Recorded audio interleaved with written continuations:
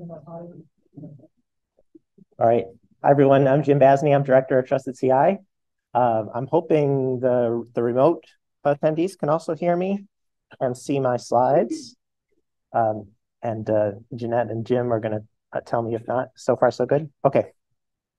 So I'm going to speak for just a few minutes because I'm very much looking forward to Anshul's presentation coming up at 9:30. But let me just check the chat. Okay, asking if people can hear me. So welcome to the summit. I'm so glad you're here. I'm so glad so many of you are here in person. I'm very glad that we have over 100 virtual attendees registered and 34 connected right now. And that number has been growing. So we're doing the best we can to work out the logistics so the virtual attendees can fully participate in our meeting this week. I'm also excited by the analysis that over 50% of you are first-time attendees at the summit. And so many of you have put a red dot on your badge to indicate that this is your first summit. And so I encourage people who this is not your first summit to especially seek out those people with the red dot and get to know them. We're really interested in the new input of new community members, and we're very glad you're here. We want to get to know you. We have the Slack channel that both the in-person and remote attendees are connected to. That's a great place to have some discussions inspired by the presentations this week where everybody can participate. So please don't feel shy about starting a thread in that Slack channel. That's a great place for us to connect with each other.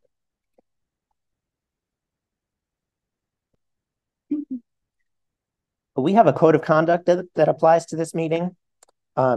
Which you can find the full text of on the website. In summary, our goal is to foster and provide a welcoming environment of mutual respect for all participants in this meeting. If you have any concerns or if there's an incident by which you do not feel welcome at this meeting, please talk to me or talk to Kelly Shute, who's right there. You see Kelly's friendly face. We will do all we can to address any incidents that arise and make sure that everybody is welcome at this meeting. We're very glad that you're here. This meeting is the success that it is thanks to participation from a lot of community members and Trusted CI staff. The Summit Program Committee with Jim Marsteller as the chair has put together 4 full days of content that we're going through at a very fast pace this morning, and that we'll have multiple parallel sessions throughout the week for you to choose from.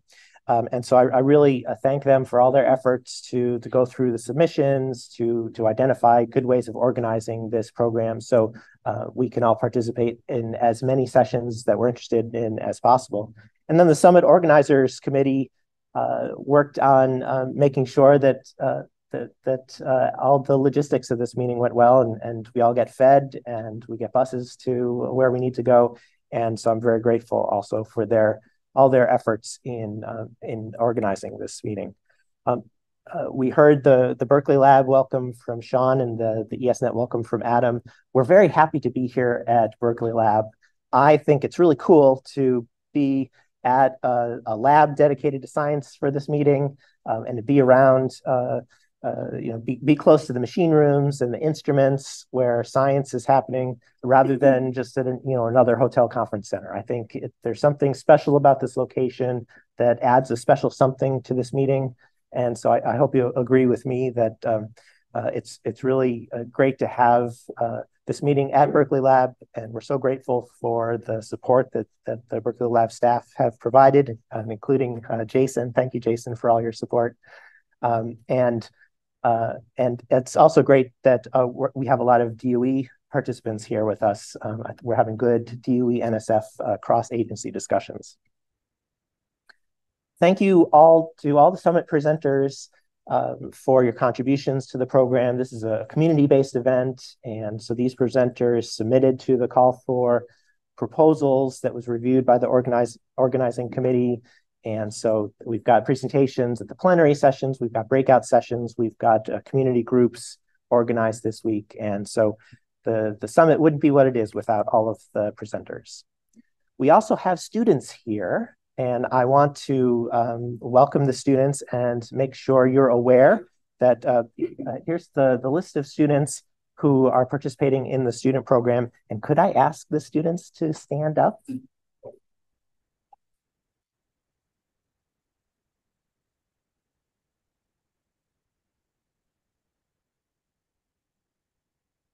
Great. Okay, you can sit down. Thanks very much. Thanks. Thanks for being here.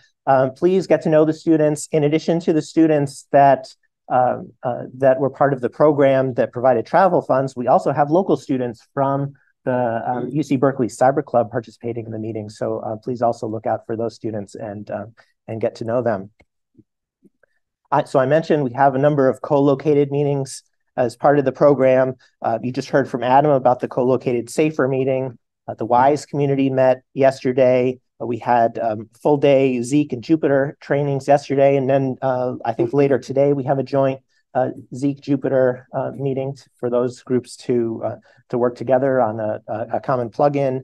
The Access Connect cybersecurity team is meeting this week.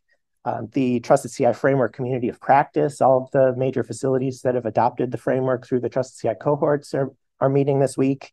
So it's really great that these groups are participating.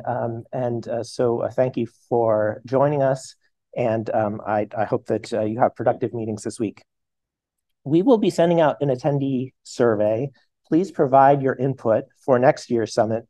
You'll receive a survey link in email and in Slack, and we take your input really seriously. So here's what we heard from last year's survey. We heard that people really valued the hybrid mode, but wanted it to be more interactive.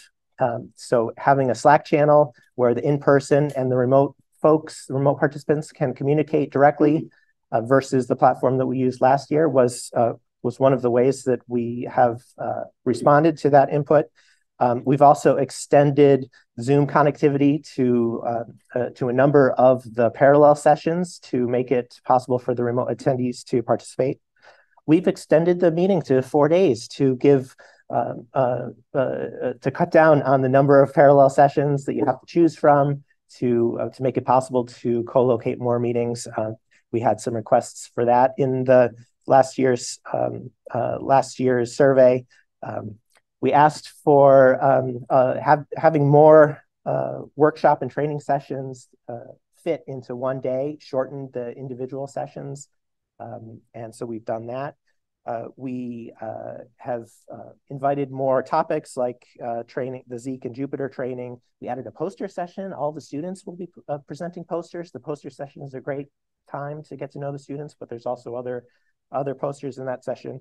And people also wanted a location with an international airport that was easy to get to. And so I hope all your flights went well getting into the San Francisco area. Next year's Cybersecurity Summit will be in September with a location to be determined. If you're interested in hosting the Cybersecurity Summit next year, working with us to host the Cybersecurity Summit next year at your facility, maybe we can find a facility that's as interesting as Berkeley Lab for next year. I don't know, but that would be great. Please do talk with us. Also, if you're interested to serve on the program committee, please send us an email. In just one last minute, I'll say, this community faces cybersecurity threats and has been going above and beyond to defend against those threats and address those threats. I want to give my respect to those of you in the community who are there in the security operations at the facilities, defending against these threats, bringing the facilities back online after an attack. And I want to encourage you to participate, encourage all of you to participate in the TLP Red session on Thursday, where we can have a discussion of restricted disclosure topics about those threats that may not be publicly available. If you're not familiar with TLP Red, that's signifying that the meeting, we keep the information inside the meeting and we don't let it escape from the meeting room. You can see more details at that first.org site. We already heard from Rob about the HPC security work that NIST is doing. We also have a Trusted CI Framework cohort right now focused on HPC security. And if you'll be at SC23 coming up, don't miss the SHPC security for HPC workshop. It was the most popular workshop at SC22, and I expect the same for SC23. So it's a really important topic right now. Don't miss the Thursday morning panel session about the annual challenge of security by design for ships and poles in the NSF ecosystem, but I'm just going to breeze through that. And also, if you haven't yet read our 5-year Trusted CI Vision document, please do take a look. We've received some really valuable input from the community, thanks to those of you who've responded already, but additional input is very welcome, and Kelly has been co-locating the input for us. So with that, I think I'm only 2 minutes late for getting Anshul started, but thank you all for being here, both in person and online. Thanks to NSF for sponsoring us, and for the Trusted CI team for all they did to bring this meeting together. And let's have a great meeting this week. Thank you.